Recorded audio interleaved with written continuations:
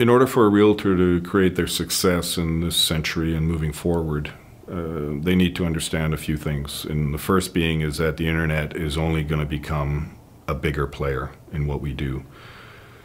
It's been around 20 years, so it feels like it's been around forever, but really we're just now learning how to use it. And it is changing all the time, and now we need to learn to keep up with it.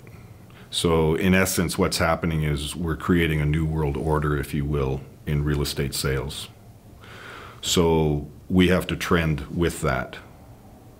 But to trend with that without personal mastery and developing your true essence and your divinity, your intelligence, your authenticity, you're still going to be chasing your tail. These two have to marry themselves and grow together. And that is what I believe to be the key to success moving forward.